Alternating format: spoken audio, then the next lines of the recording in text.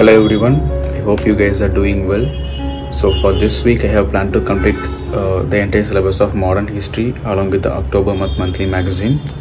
So I have made a plan and I have separated into 3 different topics. I'll show you the plan right now. So these are the topics I have made into 3 different sections. The first section is India's journey for independence from the timeline of 1857 to 1947.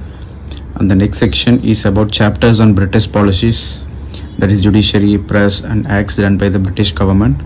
And the third is pre-1857, that is the civil and tribal revolts, socio and religious reforms, advent of the Europeans. For today, I'm going to cover the story of events, that is the pacts and the Congress sessions that took place, and the movements and the personalities involved. And after covering that, I'm going to cover the constitutional acts.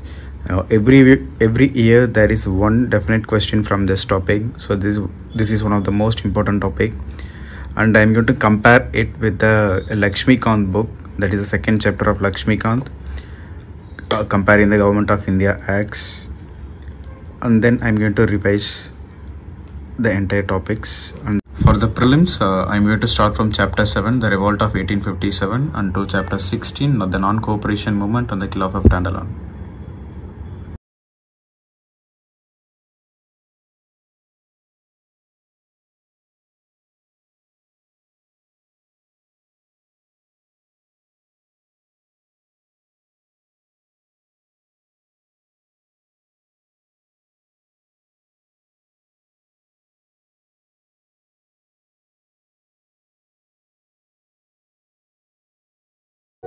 I have completed one chapter, that is the revolt of 1857. Covering economic causes, political causes, administrative and social and religious causes, spread of the revolt,